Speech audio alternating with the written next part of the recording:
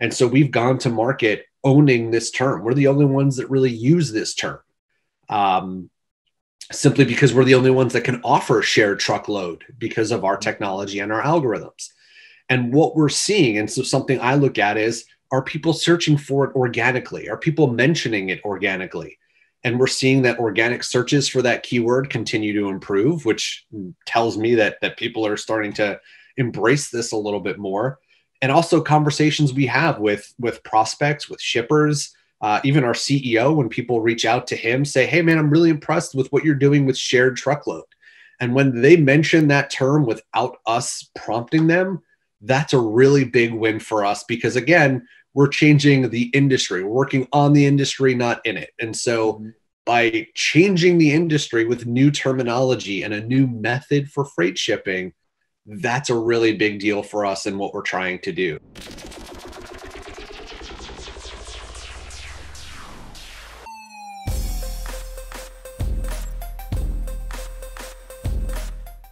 Hey, welcome to the show. I'm excited to have here with me today Jeff Lerner. He's the VP of Marketing at Flock Freight, and he's the author of, as he says, the not even close to best-selling book, The Power of Relationships and Professional Growth. And I'm so excited to have you here today, Jeff.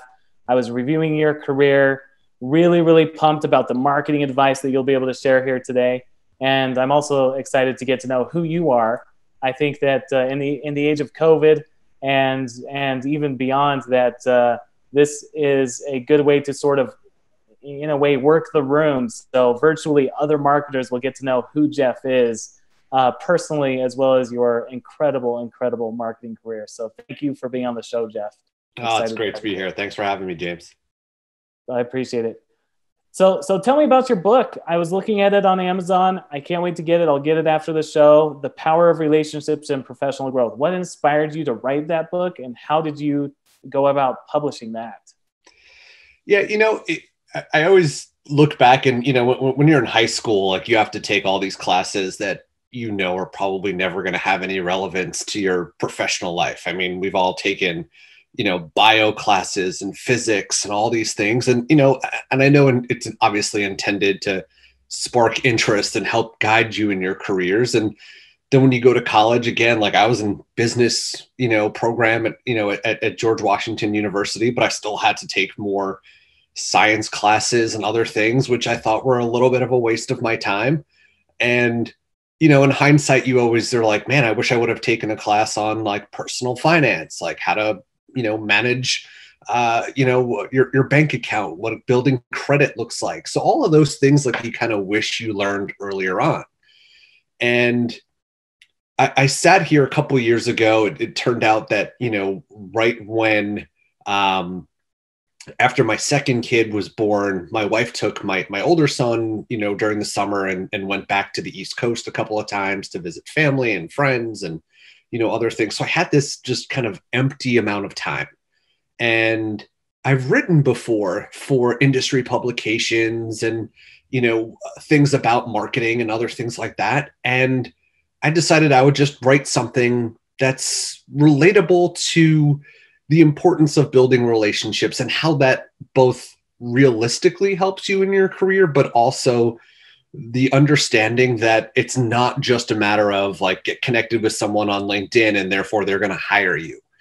So I started kind of writing this article, and over the course of like the few weeks that, my wife was gone, like I had nothing to do at night, and I started just writing. And before I knew it, I was like, okay, this is not an article. This is in fact like a short book.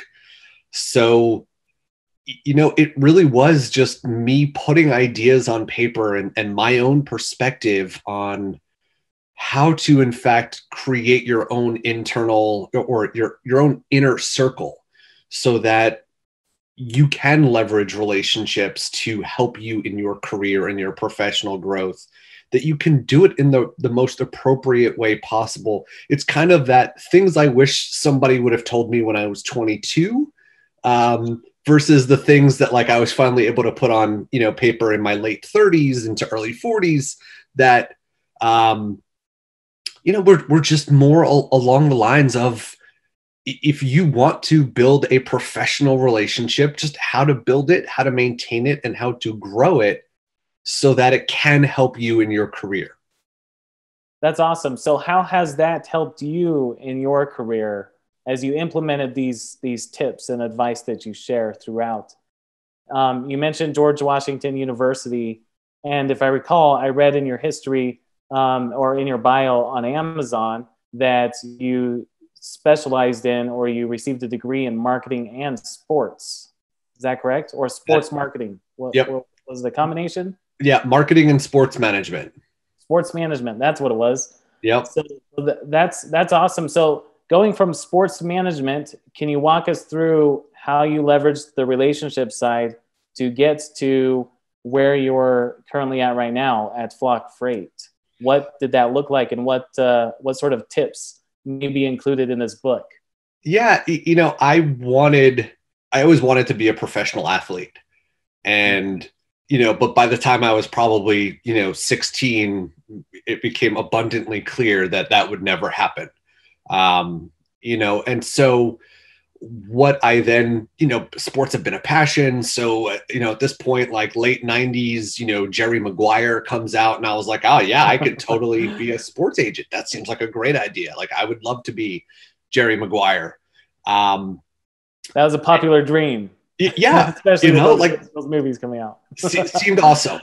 Yeah. But so I went to school, and I always knew I wanted to be on the business side, and so of course you start with just taking more general business management classes, but I really started getting into the marketing side, like the idea of trying to convince someone to buy something or consider a product that they may not have considered previously. I look at it as like a little bit of psychology. Like, how do you convince someone to do something that you want them to do that they may not know that they want to do?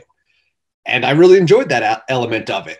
How do you build a brand? How do you do all those cool things? And so marketing became a part of what I wanted to study, but I also didn't want to close the door on the sports world and considered what it would be like to be an agent or to work for a professional sports organization. So, the sports management side, was part of my degree, kind of just there to keep all avenues open to me down the road. It's my career, didn't start off in any way related to the sports side of things. But, it certainly allowed me as, so I started at working at Google back in 2004, did that for a couple of years, internally. And then I had an opportunity within Google itself to start working on a kind of a sports and entertainment team, and really working with sports teams, sports leagues to, help them, as you were mentioning, before we started talking about AdWords and building businesses that way.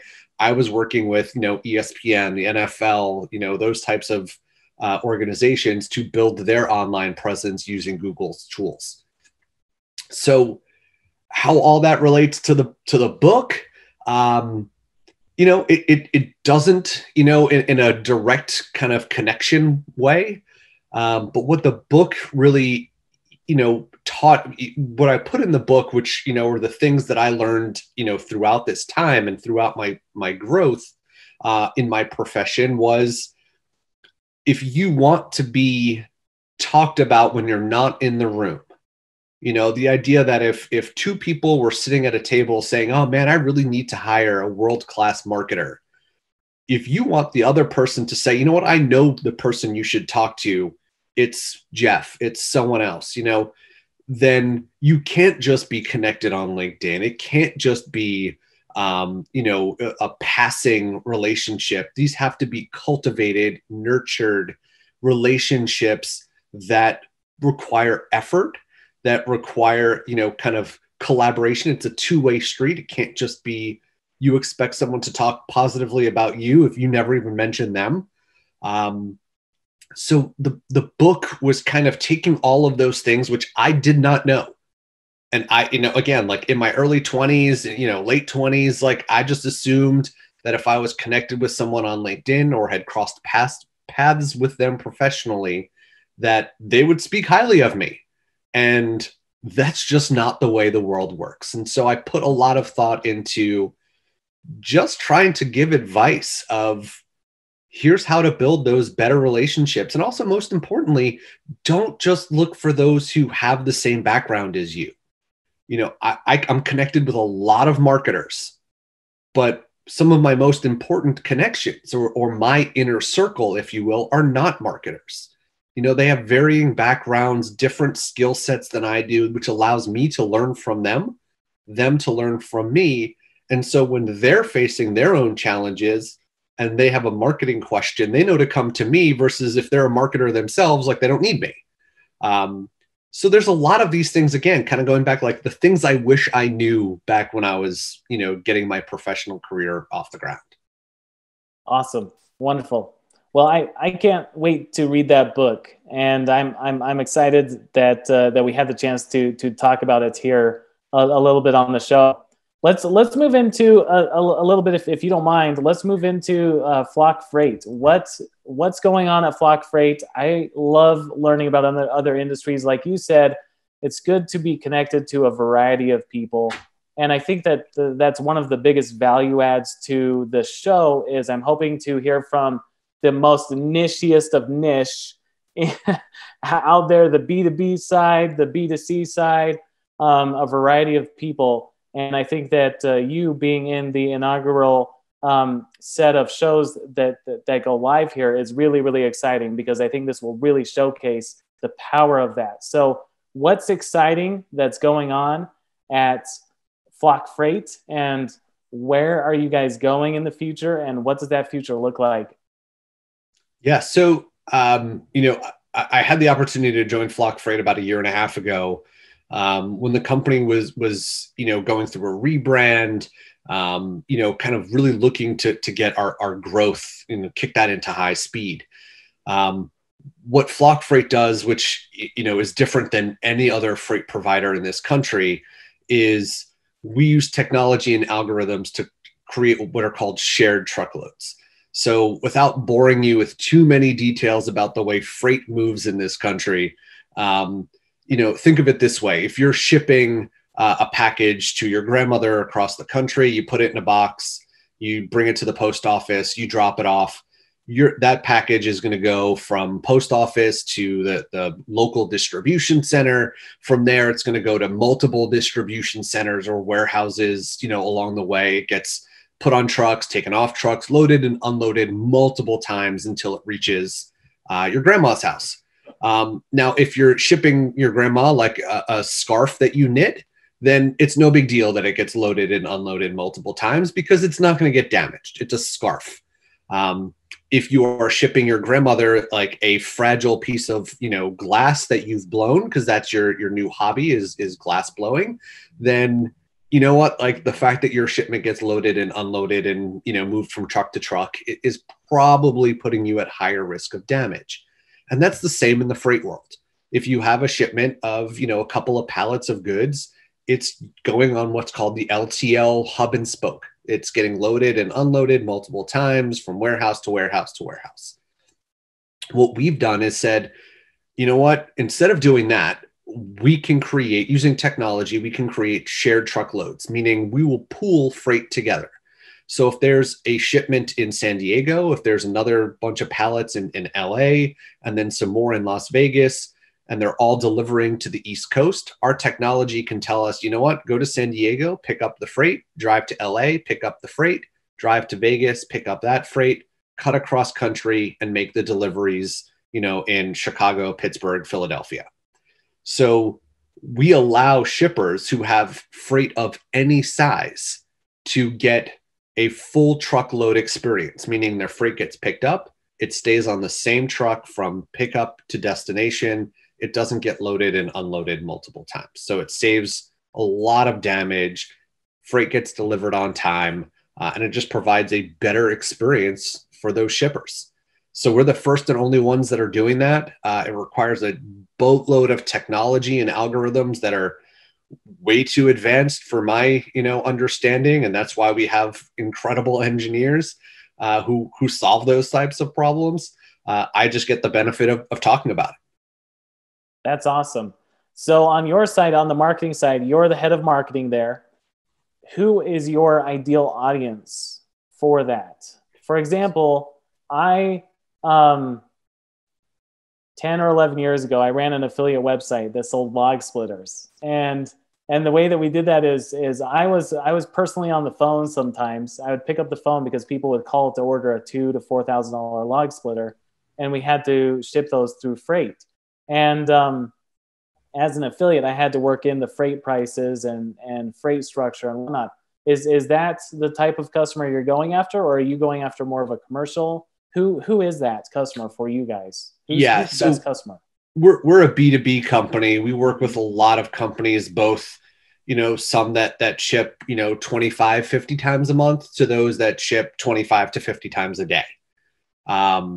So everything from, large companies and, we certainly do have companies that are an ideal fit. For example, if you are shipping pallets full of pickles, jarred pickles, you really want to avoid damage, because you break one jar in a pallet of pickles, like, you have a mess on your hands. That's a big problem. That's a great example. And so, like, that's an ideal customer for us. Like, your B2B large manufacturer, or I guess manufacturer is probably not the best word, large distributor of pickles. Great fit for us. You're those that are shipping building supplies, fine foods, all of those things are our ideal customers, because they have fragile freight. While we'd be happy to work with, the largest manufacturer of pillows or ping pong balls, that's not necessarily our sweet spot. That's sure. You don't really worry about pillow damage the same way you would worry about, pickles or, industrial machinery. Yes. That makes sense. So how are you reaching those customers in that prime moment when they're ready to buy? So, our business is a little bit less about, like, point of sale, trying to get them at that moment in time. That's certainly, is part of our business. Smaller shippers, that's the way they live. Like, they wait until, like, their loading docks are getting full, or they have an order that gets placed and they have to move it. In which case they come, that, we have an online, app that they put in their shipment details. We give them an instant quote, and they can, secure their freight that way. At the most part, what I focus on as a marketing leader is, how do I build the brand? How do I create, the presence and the reputation in the industry and in the marketplace? Because then our sales teams, like, we're doing, contracted pricing. We're working with large shippers and saying, anytime you have freight that's between, 10 and 44 linear feet, that's going from, LA to Chicago, like, let's just lock in a price and we will move all of that for you. So it's much bigger strategic business relationships than it is, someone Googling, freight broker, or freight provider. That makes a lot of sense. So what sort of techniques are you using to get your reputation out there and to build that brand? We are, certainly over the last year and a half, we have been very content marketing heavy. Being an industry thought leader is something that is vital to, our continued growth. We continue to publish white papers that, touch on all of the different elements of the freight world and supply chain, everything from how to navigate, supply chain in the middle of COVID and how that's changed things, to predictions for, 2021, to, how technology can continue to play an important role in managing supply chain.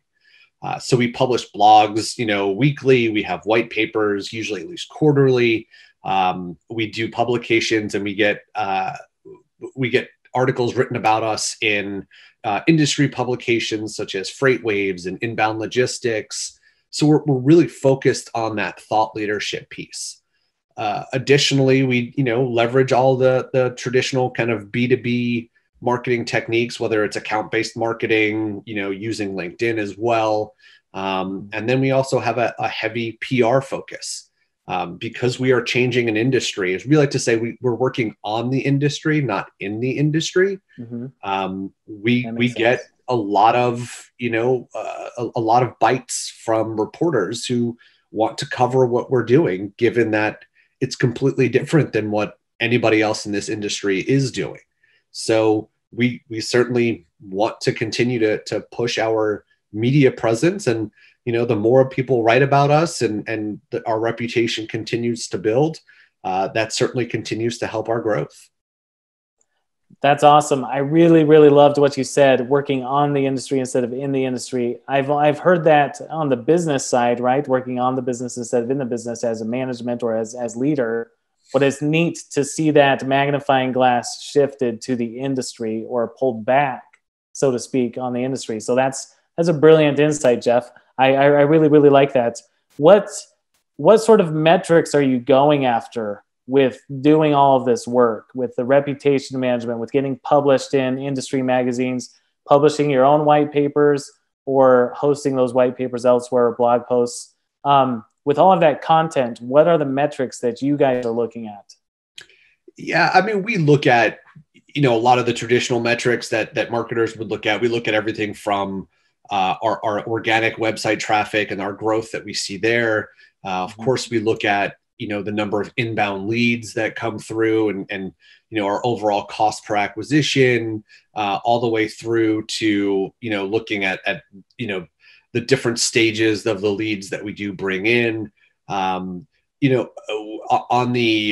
PR side, we look at share of voice to see how we are stacking up against our competitors in terms of who's writing about us, who's writing about them, like where do we sit in that media landscape.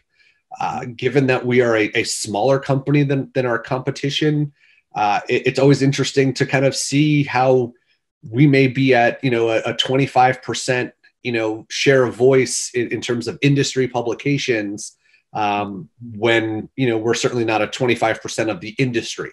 So that's certainly something that we continue to monitor. We're ROI, every marketer, ROI. Sure. That's, certainly what my CEO asks me every day. What's our ROI? Yes. Yeah. That makes a lot of sense.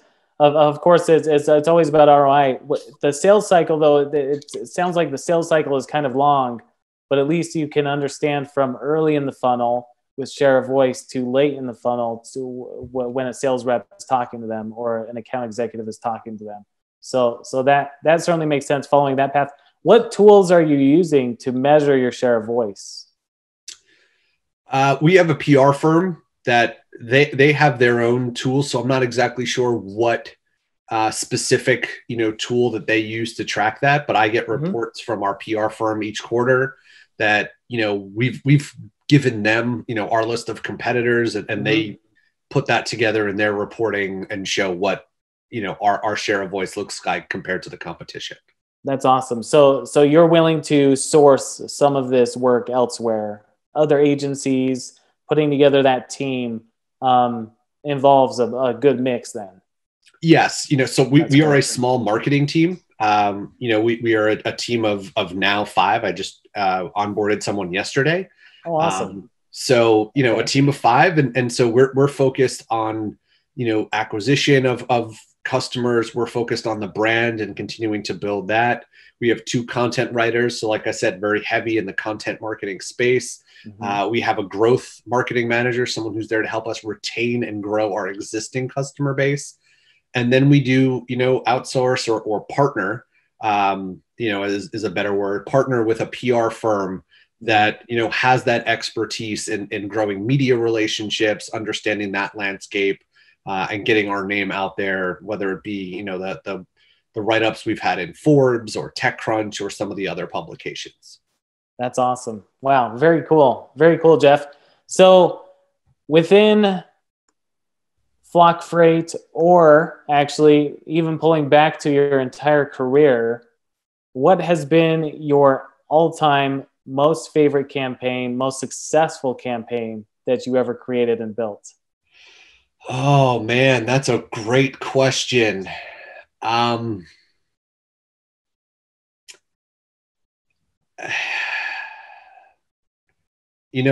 would. It's hard to answer because throughout my career, there's been different things that have led to different outcomes. But so I'll give you 2 examples. One is when I was at Google and working in the sports and entertainment space. I put together a proposal and a plan and a campaign for ESPN for their fantasy football, their fantasy football program, their fantasy football, product. And they had always, at the time, ESPN was, certainly in competition with Yahoo Sports and CBS Sports and even the NFL's own fantasy football program.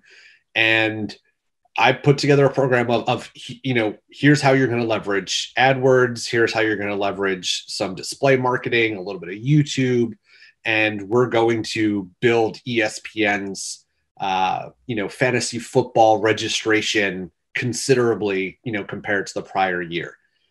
And I pitched it to ESPN. They bought in, and it was monumentally successful. They saw significant growth, in their registrations. It became a very profitable center for them.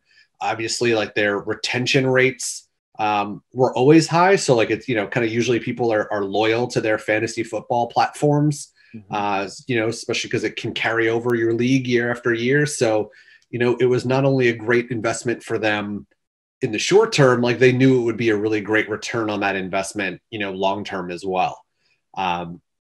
So as a result, I won a couple of awards internally at Google for that, simply because of not just the revenue it brought into Google, but just the overall success of that program. So that was a, kind of a big win that I do look back on frequently of, sometimes you got to pitch something big and go big and, you will find the companies and the resources to make it happen.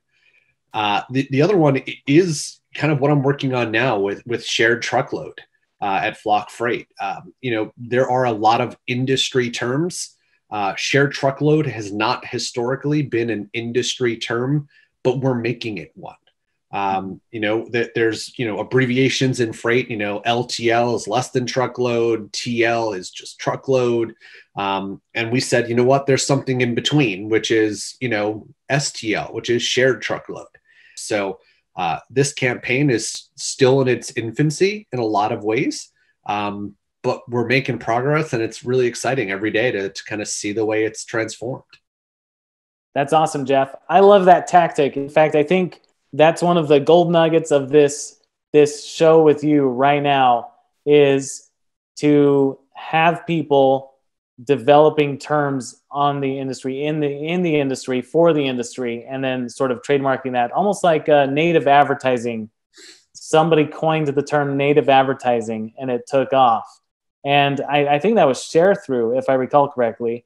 But Google practically coined the term pay-per-click advertising. Yep. With Google Ads. They really define the industry. So sometimes some people can invent the word, but then another can define it. So you're tackling both, where you have invented the term and you're defining it. And I think that's incredible. So what did that definition process look like? Were you involved with that, creating that term and perpetuating that term? Can you kind of give us a little behind the scenes look at what that looks like? Yeah. So, it's conversations that have happened, from the, kind of when I started at Flock Freight, we kept having those conversations of, we offer something different. We have a unique product. Like we have, it's named, on our website, we call it Flock Direct, is our shared truckload solution. That's the brand, and right? That's the branded version of it. Yeah. And so throughout the time, like we were having those conversations, I kept on saying, like, we need to own this in a different way. This needs to become an industry term that every other company is going. We know inevitably or other logistics providers are going to try and imitate what we're doing. And we welcome that challenge. It's taken us 5+ years of nothing but data and algorithm development and technology to get where we are today. And so if someone decides they want to jump in, the ring, by all means, but it's going to take them a while to get there. And so we wanted to be out in front and to, create a new mode of shipping, because that's what we are doing. We all look at each other and say, we've created a new mode of shipping. So now how do we, besides just the branded version of it, how do we create a industry term around it? So I literally said to my team, hey, let's what word here's the definition. Now come up with the word, the terminology. And I made a little contest for my team and said, come up with your ideas and we're going to pick the best one. And that's where we landed. One of the really talented members of my team said, I like the idea of using shared because that's what we do. And, I brought that back to our executive team and said, hey guys, here's what we think. This is the definition. This is the terminology. And if we're all in alignment and we all agree, we're going to go heavy with this. We're going to include it in all of our marketing messaging. We're going to add it to our website. We're going to write content related to it. You can't just dabble in it. Like you have to own it and you got to really push it. And so that's what we've done. Awesome. So what did that first step look like after you won the approval within the company? Everybody bought in. The first step to owning that term, especially on Google and within rankings, of course, is to publish about it. But what sort of strategy or tactics did you use to say, okay, we are all in on this? The very first thing that we have to do is this. What was that? The first thing we did was put pen to paper. We wrote clearly the terminology and the definition, and then how it relates to our business. And we shared that internally because the most important thing for us was to make sure that if a sales rep is talking on the phone and someone said, mentioned shared truckload or they said shared truckload, that everybody was speaking the same language, that there was no ambiguity on what exactly shared truckload is. So the first thing, we did was internally make sure we all are speaking the same language. Once we've kind of secured the internal, okay, this is how we're going to go to market. This is how you're going to see as a marketing team. This is how you're going to see us put it out there. Now we were able to start putting it, including it into our blogs, doing our press releases and other PR efforts where we included that, made changes to our website where, instead of just saying algorithmically pooled freight, we would, say, we create algorithmically pooled shared truckload. So we just started incorporating it into our normal day-to-day vocabulary. Mm-hmm. And now every piece of content we put out, every conversation we have, every press release, every conversation with the media always references shared truckload. I love it. That's awesome. The internal buy-in is huge. And it's the classic viral situation that way too, right? Because you are the distribution center, so to speak, outside of freight for that term within the industry. So yeah, that makes a lot of sense. Man, Jeff, you've dropped some incredible knowledge on us today on the marketing side. So let's talk a little bit about you, about what life looks like for you outside of marketing. What are earlier on in the call, you mentioned you had a couple kids. Is that 2 kids, 2 boys? Did I hear that correct? 2 boys. Awesome. How old are they? 6 and almost 4.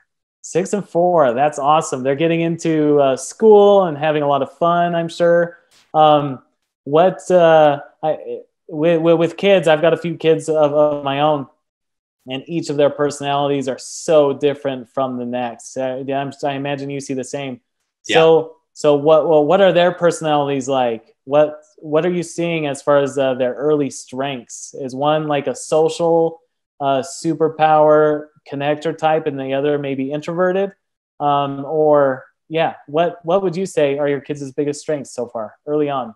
My older son is, he's in first grade, and he loves to read. He's more the mild-mannered, I don't want to say, he's just a little bit more, middle of the road in the sense of, he's calm, cool, collected, loves to read, brilliant at math. I mean, every 5 minutes, he's just throwing out math questions and problems. That's amazing. So like he's already well above his grade level in both reading and math, and just a really cool kid. Like he loves playing sports. We, throw the ball around in the backyard. I coach his little league team. So he's, like me in that sense, like, all he wants to do is, be playing ball out in the backyard, and just a very mild mannered, kid. my 3.5-year-old, almost 4-year-old is, wild, full of personality, goes from the craziest of temper tantrums to also like the most, cuddly, cute, like personable, adorable little kid there is. And so he's just he's got more emotion, that's for sure. Yeah. Well, being 3 too is quite an adventure. So yeah, that's awesome. Especially 3 when like you're home all the time now due to COVID, and like, your own, man. His whole world is basically like, us and his brother, and, so, but just, also like says the sweetest things, and the, like that makes your heart melt. And then 5 minutes later is, throwing a tantrum and telling you that he's not going to listen to a word that you have to say. So, oh man, that's classic for 3-year-olds, right? Yeah, he's an adventure. That's fun though. And if I believe my parents, apparently that's what I was like when I was 3. So, awesome. Yeah. My parents always would tell me, as much of a rebel as I was, especially during the teenage years, they would always say, "I can't wait for you to have a kid that's just like you." Yeah. And my son, I feel like, is kind of just like me, and I'm like, oh great. I do not want to deal with those teenagers because I know the hell I put my parents through. So I get it. That's hilarious that they're saying that. That's awesome. Very cool. So what are your hobbies like? Are you still into sports? Do you play of course, fantasy leagues? Do you have like a favorite go-to sport? You've mentioned ESPN. I saw some work with the NFL. Also, I think that might've been with Google too. Yep. But yeah, what's your favorite sport? What are your favorite hobbies? Yeah. So I do, well, pre-COVID, but I do play ice hockey. And so I still play that. And it's just, like adult beer league. That's awesome though. Not don't have the talent to do anything else. I love playing sports with the kids, and like, we go out and, especially my older one where I coach little league. And so I get to really, play and throw a ball with him and have a good time. Is that baseball for him? Baseball. Yeah. Cool. Kids love to watch sports. So we certainly watch a lot of hockey. That's like my sport of choice. We watch a lot of football. Certainly, watch some baseball, not really big basketball fans. In terms of hobby, I during COVID and quarantine, like I picked up a hobby of making kind of like epoxy resin woodworking. So making like serving trays, and awesome. I made like some nesting tables using wood and different color epoxy and resin stuff. So I kind of have like a little tiny spot in the garage that I'm allowed to use for my own projects, and so I kind of do that. And what I've done actually is I've created an Instagram, for it. And anything that I make, I auction off, and then I give all the proceeds to different charities. Oh, that's awesome. What, do you mind sharing what that Instagram? Yeah, it's Make Wood for Good. And there's a underscore in between. So make _wood _for _good. Okay. And awesome. You mind if I share that? Yeah, no, go for it. In the recap, I'll share that. Awesome. Yeah, and cool. It's just been it's been a skill. Like, I don't have a lot of tools, so I make everything by hand. Like, they're not perfect, pieces. Like, there are so many great, talented artists out there that make all these wonderful, amazing, kind of perfect pieces of wood art, or serving trays, charcuterie boards, those kinds of things. And I just wanted to learn a new skill. And so that's what I do. And then, I auction them off to friends and family, and they'll buy them. And, I just donate the money to different charities. Kind of like my way to give back during some challenging times. Sure. I would never want, I'm not going to sell them for any sort of profit, considering they're also like really talented artists who I follow on Instagram, who this is their job and their profession, and I don't want to take away from them. And my work is not nearly that good. So, sure. Your work looks amazing, by the way. I'm looking at your Instagram feed. This is very, very cool, Jeff. This is awesome. I love this side of the people behind marketing. This is such a cool hobby. That's awesome. It's been a lot of fun. It's makes me want to like, my wife is from Maine, and where she grew up, like her house, they have this huge woodshed, a shop in the, on their property. I mean, it's probably like the size of my house here. And, as much as I don't want to leave Southern California, like that's my dream now, is I want a big shop so I can make more of these things and have actual tools and all of that kind of stuff. But it's been a lot of fun to learn. The kids get a kick out of it when I let them choose the colors that, I'm going to use to make something. So it's been, just a I don't know, kind of like a feel good way to get some enjoyment, over the last couple of months. A fun little hobby. That's awesome, Jeff. How cool. Well, is there anything else you would like to share with us today? I've really, really enjoyed the conversation so far. This is, you've shared some incredible knowledge. Loved getting to know a little bit of the personal side of life for you. Any last words of advice or thoughts for any marketers or any family people, family guys, family? Yeah, I guess family people is the best word for it. Men and women who have families that are doing the same thing, working a good career and getting by. I would say, and I don't want to plug the book because, again, like I didn't write it to sell it. I mean, honestly, like I've given away more copies of the book than I've sold, because it was just an outlet for me to put my thoughts down. And so I have friends and family members who are in their, early 20s and just kind of beginning their professional careers. And this was just a way for me to send them this and say, hey, read this. If you get one thing out of it, that's great. And so my advice is, whether it's my book, someone else's book, I encourage anyone who's early in their career, or even like, just mid part of their career, to really think about and understand relationships and how both impactful they can be, but also the effort that goes into it. It can never be a one-way street. It can never be something that you should take for granted. And especially, as I mentioned before, build relationships with those outside of your profession and your company.